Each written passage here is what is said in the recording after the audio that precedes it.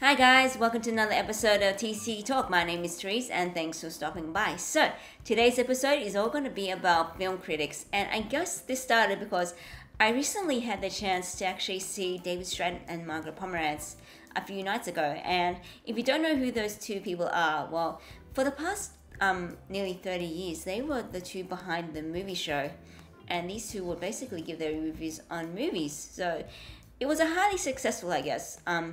TV show on SBS, given that it lasted for 30 years.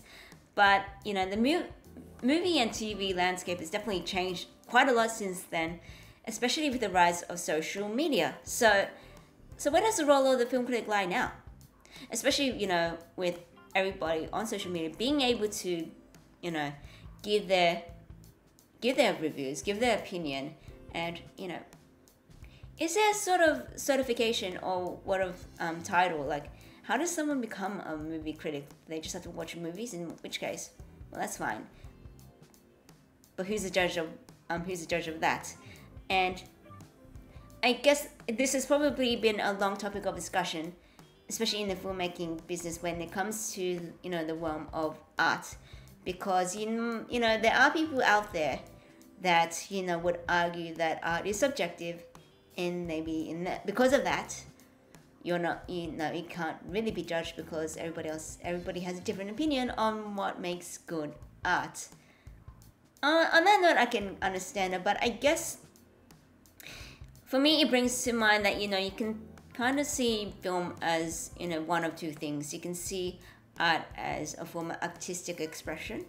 Definitely is part of, if the director is the author, the director's vision, their artistic expression.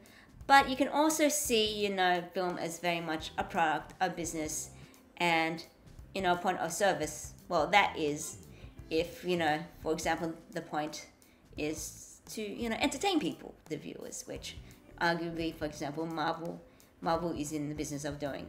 So, yeah, so where does the role of the, the film critic lie? So let me know in the comments below. And I guess it's just an interesting space now that we are nowadays, because everybody, even people, obviously, even people that are anonymous, can basically give their opinions on practically everything, let alone movies. So, there are places, aggregate sites such as IMDb and Rotten Tomatoes where, you do have people that actually certify movie critics, which, this might be hard to believe, but I actually only realized this a couple of days ago because I was, discussing this with a friend of mine. And yeah, I didn't actually realize that, you can actually be a certified film critic. So yeah, what would that entail? Exactly. I mean, maybe it's something like watching some certain number of movies. I mean, to bring back to my original opening, David Shannon has stated that he has probably watched over 3,000 or 30,000. Either way, it's a lot. So I guess, I know, maybe you do have to have some sort of knowledge of movies and seen, enough to actually know what you're talking about. Maybe it probably would help to be in the film industry business in some way. Yeah, let me know what you think about that. And yeah, it is interesting because, I mean, we also did end up discussing all about, how these opinions, well, everybody has a bias. I mean, there's no real escaping that. I guess as long as you can acknowledge where your biases lie, you can, people can take your reviews with the grain of salt, with everything else. But it was interesting because there has been upon discussion, and this is something that occurs with game reviews as well, and that is all about access journalism and how that can sway reviews and journalists' opinion and movie reviews. And by that I mean, whilst reviewers may not be explicitly bribed, what these these large scale production companies do is they basically go out, like reach out to these reviewers, basically imply that they do give them premiere access to the movies for review.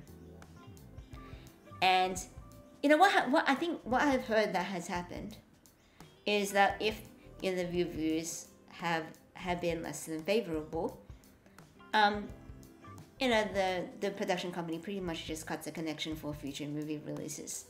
So whilst they're not exactly they're giving them money to paying them off, you can sort of see what happens, right? Where there is an incentivization for reviews to I guess be more softer than they would be, in order to keep that connection and good that good bridge going. Do you see what I mean? So that is something to be talked about. That's interesting to be talked about. So yeah, and I guess let me know what you think. I guess I'll be cutting this a little bit short. So have you had experience with movie critics? Maybe anonymous over the internet, maybe in real life. It is interesting. I guess the other thing I found fascinating was that they were trying, rights for, among other things, still rights for the Australian. And I guess it still, intrigues me that, the paper printed media is still something, that's out there these days, despite, everything that you may find on the internet, for better or for worse. You may also, comment and let me know what your thoughts are on that. I guess, if you're going to be accessible, at least that's another avenue to be accessible, especially for people that, may not have, internet, or especially if you're, elderly, have difficulty understanding how to use a computer and the internet. I have, I can certainly understand that. So I guess I'll leave it at that. So let me know what your thoughts are on film critics are, and this can also lead to a discussion of what discussions of films as art or business product. That's probably is something that you may never have a complete answer to, but it's worth talking about. I'll leave it at that. So until next time, I'll see you then.